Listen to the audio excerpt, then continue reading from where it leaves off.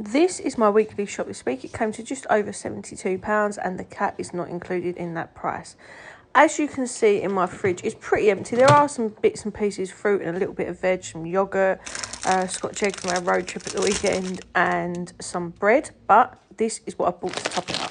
So I've got some scampi. I'm going away next week and my husband can just chuck that straight in the air fryer. I've got some prawns for a chow mein. I've got some peas because we ran out and I do love these pizzas. I'll just pop one in and have it for lunch. I've got some ready-made ravioli. I've got some pork sausages, chicken fillets, some beef casserole steak for a curry tonight.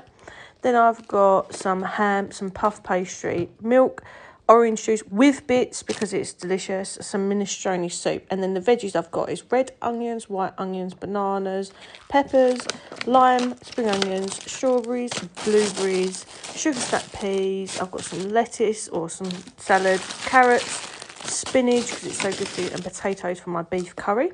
And then for my curry, I've also had to buy some more peanut butter, some curry paste, some coconut milk and some little mini poppadoms. Oyster sauce for my chow mein. And then I've got these eggs, which I'm going to switch out for the normal ones I get because they're a bit cheaper. And these are my bad bits. I've got popcorn, crisps, lime bars, cookies, deodorant, Cat's biscuits, Coke. My fridge is looking a lot better. Did I get value for money? Let me know.